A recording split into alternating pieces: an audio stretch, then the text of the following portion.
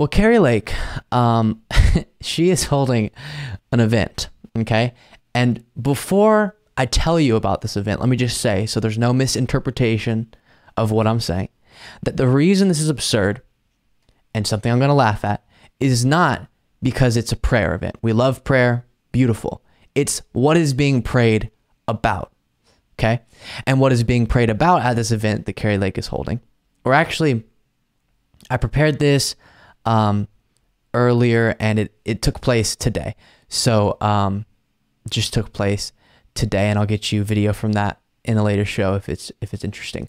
But she's holding an event to pray for her election challenge. Now, to be clear, we've walked through the specifics of what she's trying to allege about the Arizona gubernatorial election and how it was all stolen from her. It's bogus. She's lying, and courts agree with me on that because, or maybe they wouldn't say that she lied. They wouldn't specify that, but they've agreed that there's no merit to these cases. She originally challenged it, then she appealed it, went to the Arizona Court of Appeals. They threw it out, and then now she appealed it again, and it's at the Arizona Supreme Court, and they will indeed do the same thing the last two courts did. But her and her followers are going to pray for that not to happen. Here is a little promotion for this. Join us for prayer with Kari Lake. Let's pray together for the Arizona Supreme Court and praise God with great expectations.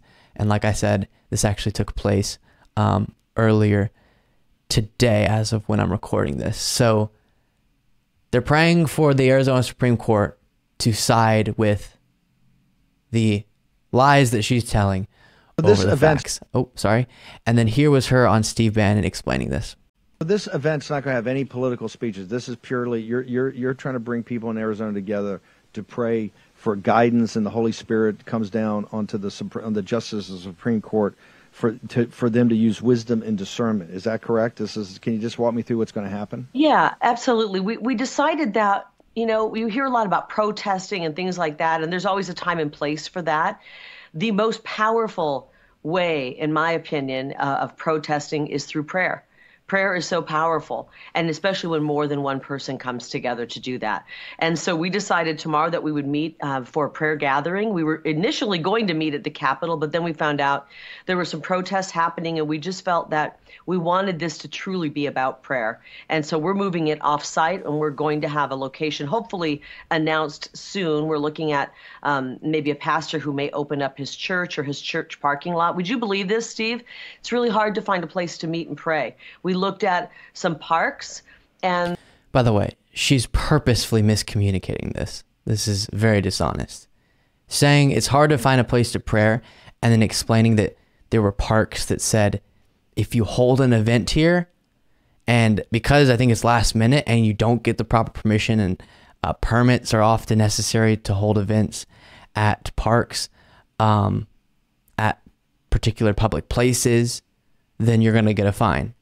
If that's what she's talking about, it's very dishonest to say that it's hard to find a place to pray in America. It's because you would be holding an event. Really hard to find a place to meet and pray. We looked at some parks, and the risk of showing up there to pray with a group of people would have meant a $3,000 fine and possibly arrest. And so we decided. You can go to a park and pray. That's not what you were told. Wow. This is how it's done. You take something that's not even that controversial, which is if you're going to hold an event at particular places, even if they're public places, often you have to get a permit. You have to get permission to hold that event.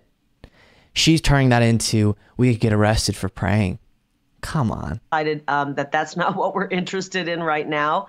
I could just see the fake news headlines, if I get arrested. So we're finding maybe a pastor who's going to open up his church parking lot or his church to us. Okay, so what's sad about this is, again, I say, it's not that prayer is going on. That's, prayer is beautiful. It's that so many people are so bought in to the lies that Kari Lake is telling that they'll be praying for an outcome that would be against the facts, an outcome that would be against our democratic process, based on lies about our democratic process. And that's disturbing. That is really unfortunate.